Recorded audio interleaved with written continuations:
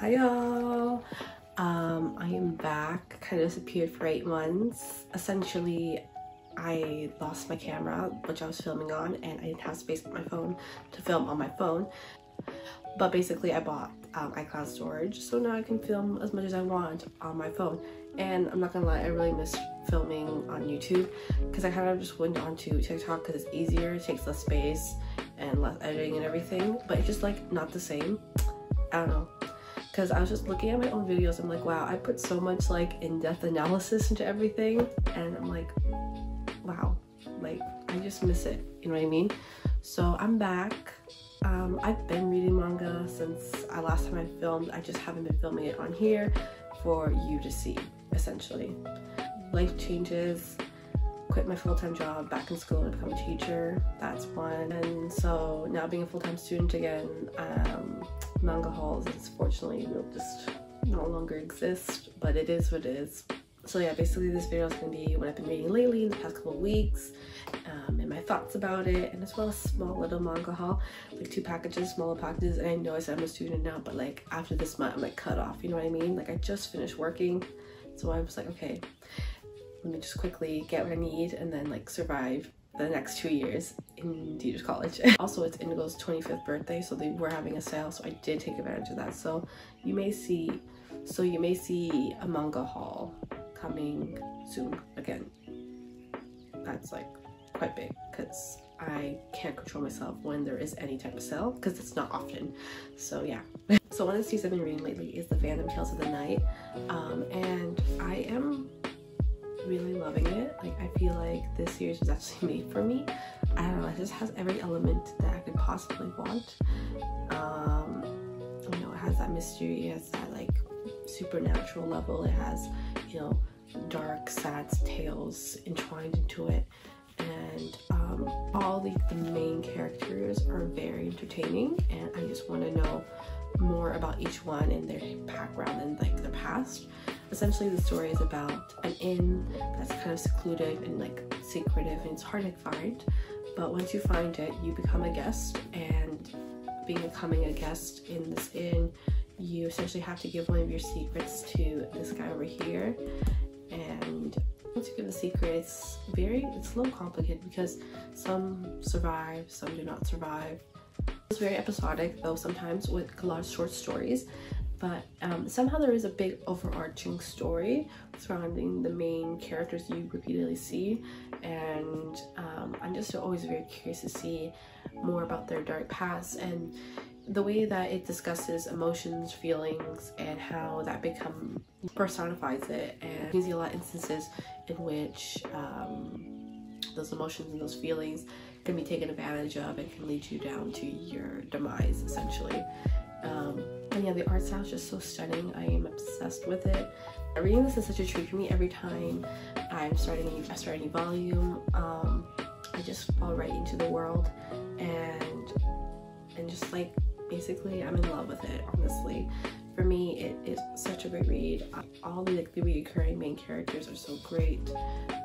They all bring something to the table, and yeah, that's my review on Phantom Tales of the Night. I would rate it probably a 9 out of 10. I just really enjoyed reading it. I have more of the series. I'm missing volume 4, unfortunately, so I'm waiting for that to come in, and then I can continue reading because I essentially have the rest of what's out right now. I'm also slowly but surely reading Jujutsu Kaisen. I'm currently on volume 7, halfway through volume 7. I'm just trying to catch up. I am 10 volumes behind from the most recent English volume print, so I'm trying to speed it up. I'm almost done what would have been considered like the end of the anime and like in the manga side, so I'm excited to finally get past what I already watched, reading it to like fresh content. I'm really just trying to be caught up for when the 2nd season comes. But yeah, I love Jujutsu Kaisen. I'm not a shonen girl, trust me. I don't read that much shonen, but there's something about Jujutsu Kaisen that I just love. It's probably just the characters. I I think I could read any series about anything if I love the characters. Like, the characters to me is like the most important part. Like, if I can relate to the characters, if I can feel like me and these characters could have been best friends, I'm full in, you know what I mean?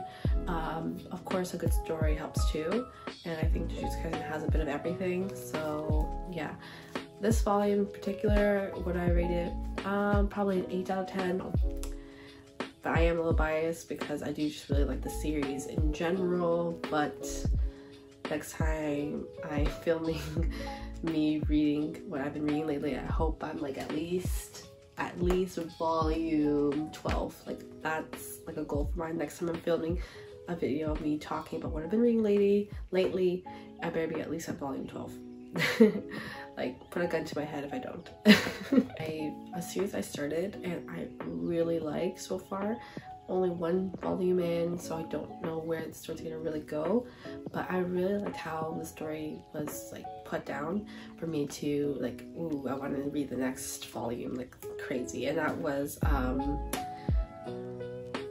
don't know how to say it in Japanese, so I'm just gonna say the English name for it, generic romance. This series is made by the same mangaka that made After the Rain, and After the Rain was one of the first mangas that I purchased physically because I just loved it so much. And I feel like I'm probably gonna really love this series as well. It is so interesting. It has like some type of like weird dystopian vibe to it, but at the same time it's like touching on like very like interesting topics. The way this volume ended, I was like, whoa, I kind of saw it coming, but still having it be delivered like that, I was like shook. So I'm really excited to see where this goes. I just like how mature it feels, and at the same time it's very interesting. The story essentially is about this weird city that's very nostalgic, and they don't really change much, and there's something about it feels very like time has stopped. And the main character, this lady over here, she just works a regular job, and you know, like the story seems like a normal story. She works a regular job, she kind of has a crush on the guy she works with, and it's just her go the day of life. But there's, of course, things that are going on that's not 100% certain. What's like, it feels odd, it feels off, and obviously we haven't really gotten to know exactly what's going on yet, but I'm excited for this story to continue, and to find out what the heck is going on. Like, what happened, like, you know what I mean? But yeah, what a great first volume for me personally. I'm gonna give it like a 10 out of 10. I really enjoyed this volume, and I'm ready to buy the next volume comes out. Like, it's probably next year. Knowing how things go, it's probably like March of next year, which makes me really sad, but I'm excited. And nonetheless, the most recent one I've read, like, I bought it yesterday, read it yesterday, became like absolutely obsessed with, and it's I'm Gonna Be Your Crown Princess. Oof. One of like the more recent ones from Seven Seas, like brand of steamship. It's supposed to be for like older women, but yeah, definitely 18 plus, the series. Yeah, there's those type of scenes in here. There's definitely mature scenes that occur in the series, so that's something to be mindful of if you like or don't like that stuff in your manga. But I just love these two characters. They're both so cunning and so smart and so like mischievous in a sense. Like, they both play off each other really well, and I just love that. It's not I wouldn't say enemies to lovers, but at the same time it doesn't have an enemies to lovers vibe to it, and that's like my favorite trope. So I really like this. I'm not even really a big isekai fan, but still it just like really like caught my attention. I really liked it. Yeah, so I was so obsessed yesterday. I literally tried to read it online. There's literally only one more volume available I could read online, and that was it. And so first volume, very spicy, very whoa crazy, very attention grabbing, loved it. Second volume was more, you know, getting to know more characters, getting to know the main character Liddy more, and you know, putting new characters in, building up the story, which was really good as well. All I gotta say is second male role lead syndrome to not occur with me. I hope he does not get in the way of these two characters, that's all I'm gonna say. But yeah, I really liked it. What would I rate this? Generally, for me, 10 out of 10, because I was like really invested. Like if after I read because for me, if I'm reading a volume of something and like I'm trying to finish it, like and then I'm like, okay, I'm finally done this volume, that's a problem. But this one, I was done. I'm like, no, I need more. I need more of this. I need to know what's gonna go down. You know what I mean? So yeah, actually no, I'm gonna put this down to a 9 out of 10 for one reason only. Okay, it's totally fine that she's like only 18, I guess, but for me it's just weird. It actually like took me out of the story for a bit. I was like, well, when I found out she was 18, like it's just weird, you know what I mean? Like I know she's legal and everything, I know it's a fantasy, so things also get more distorted, the fantasy and stuff like that, and like royal stuff, you know how royalty, everyone's getting married and do stuff young. I get it, but it still just took me out a bit. And like if you want to have a little age gap between them, they're 3 years apart, maybe make her the 21-year-old and make him the 24-year-old, you know what I mean? That's just my opinion. I don't know, it bothered me just a little bit, but it, like, at the grand scheme of things, I was still obsessed. So it's now a 9 out of 10 instead of a 10 out of 10, simply because I just was like, why? Why 18? So young. When I was 18, I was, well, like when I was 18, I was very boring. I was a very boring person. But yeah, I still really liked it. And I was even considering reading the light novel, because this is originally a light novel. So I need to calm down. I'm obsessed though. So yeah. And the last thing I've been reading lately, another isekai. Like, what? Who am I? Who is she? I do not, guys, like I really don't read isekai stories like at all. That's the one thing I actually avoid usually when I go manga shopping. But the other world's books depend on the bean counter. What a weird title. Like, what? Okay. But whoa, why am I obsessed as well? Basically this workaholic, like the guy with the glasses, he's a workaholic even in this fantasy world, and this guy from this world is like a magic soldier, and he kind of just like wants to make sure he's okay and like takes care of him and make sure he's eating and make sure, you know, he's not burning himself out too much, and it's just super cute. And I just love these two together, kind of like, I don't know, something about it is just very cute to me. And so I'm kind of obsessed with this series too. I'd rate this maybe an 8 out of 10 because I love it, but sometimes I'm very confused with what's going on outside of the relationship situations. Like the magic part or the accounting part, I get lost sometimes, lost in sauce, but it's still great nonetheless, you know what I mean? So yeah, I really like this series. And again, I think for me now, I'm just so excited whenever I see a series of people who are not like teenagers. Like for me, I think it's just nice to see it being like full-grown adults. So that is The Other World's Books Depend on the Bean Counter. Highly recommend if you like BL, maybe even isekai stories. This is something new. I've never seen a BL isekai, so this is something fun and fresh, you know what I mean? I feel like I'm rambling. I'm still trying to get used to filming again, so I'm sorry. I'm like literally throwing these books. But yeah, that's what I've been reading lately. I don't think I've been reading anything else. Let me check. Because I make a mental note of it. I don't make a mental note, I make a note. Not mental, I actually make a note of it. Forgot I read this as well. And I literally put it aside to talk about and I just completely forgot. But I read MoMo the Blood Taker. I saw this in the store one day and it just like looked really pretty. I love the cover, the way it looks. And vampires, my weakness for vampires continues, so I picked it up without really getting to know what was going on in the series.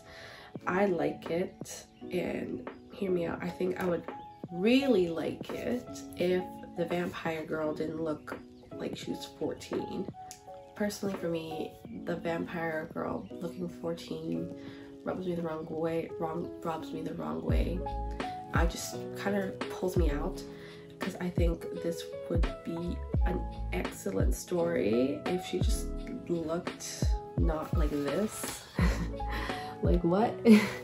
I get it, she's a vampire, she's like 1,000 years old, but you could have drawn her to look like an adult, you know what I mean? So I really liked how the story was going about this guy basically seeking revenge on this vampire that murdered his wife, and he's part of like a detective, he's part of a detective group.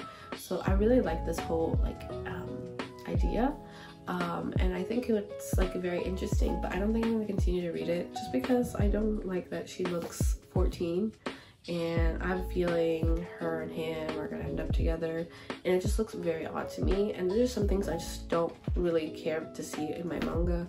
And like I said, characters for me is a big deal, and I would love to ship, like I feel like this would be so much fun to ship like a vampire girly with this detective guy that's trying to hunt down the main vampire. That'd be so much fun. But when she looks that young, it just becomes weird to me, and then I just lose all interest essentially. So yeah, I give it like a 6 out of 10. I liked it. The art style is really nice, and I think the way the mangaka drew like the fight scenes and like the blood and all that was like really well done. So yeah, and the storyline in general is very interesting, you know, but I think I'm gonna pass on this for like the next volume, and I'm probably gonna sell it. Check my Depop, I'm probably gonna sell this, link in bio.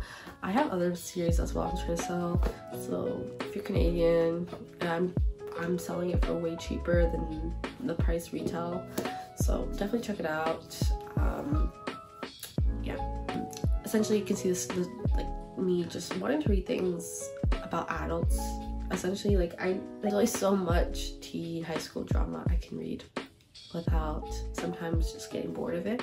And don't get me wrong, like some of my favorite series of all time are literally teen high school dramas. So it's just right now I'm in the mood for something a bit more older, essentially. So yeah, let's move on to like the 2 packages I have. One's from Indigo, and the other one's like a random Depop purchase. So yeah, let's start. What should I start with? We'll start with the Depop one because it's so pretty the way it's wrapped. Like, look at it, very pretty with little flowers and everything. I was wondering why it took so long to get here. Actually, I know what it is.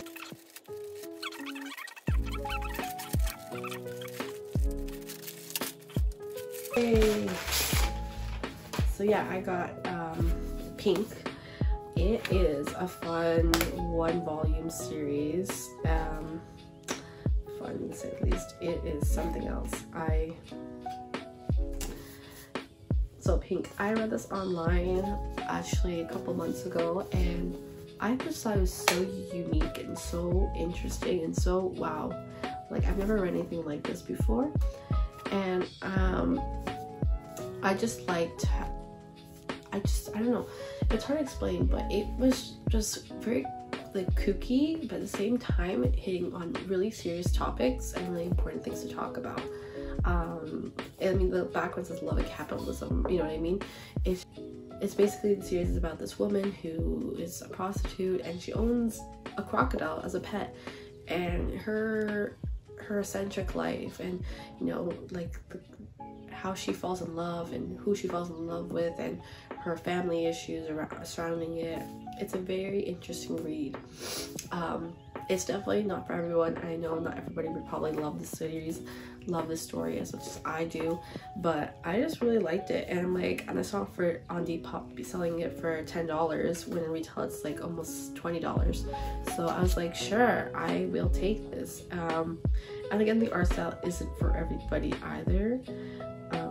I mean, the art style is not my favorite as well either, but I just thought it was just so interesting. Essentially, it's about like a lot of cynicism towards society and like what occurs in society, and how this woman out here kind of tries to live far from that in a way. But yeah, it's a really interesting series. What I like about it is it's short, so you could definitely read this in one go, and you know, you decide whether you like it or you don't like it. Basically, that's what I can say. Like, it's hard to say who likes it and who won't like it. It's different, so I know some people will like it, some people won't, but for me, I really liked it. That's why I want to add it into my collection. From Indigo, let's see, this is like the first thing that's coming from the 25th anniversary sale that I bought something from. Yeah, so I don't know a lot about it. New York, and apparently only recently now it's been licensed in English, like in print, so that's fun and fresh. I already had volume 2. I didn't realize I bought volume 2 when I first bought it, and I'm like, wait, that's volume 2, so I had to go and buy volume 1. And I'm really interested in reading this. I feel like I'll really like it. It's from the 90s, so I'm hoping it aged pretty well. I'm hoping. It wasn't my TBR, so I'm excited to read this, because I originally was gonna just one day read it online somewhere, and then I just always forgot about it, or always picked something else to read. Then I saw this one actually at Indigo. I'm like, oh my gosh, this is the series I've been trying to read for the past year almost, essentially, and I just always forget about it. And I was like, why not buy it now? And so yeah, I got this. Hopefully I like it. I think it's about a cop and somebody else. I know there's a cop, and then the other guy, I don't know what he is, and I think they fall in love or whatever in New York, and their trials and tribulations with that 90s New York and being gay, basically. But we'll see how that goes. But that is basically it. So yeah, that's basically it. Thanks for watching. If you're new, welcome. I'm gonna try to actually be consistent now, and if you've watched me in the past, hey, I'm back. Thank you so much for watching. I'll be back sometime soon. Bye guys.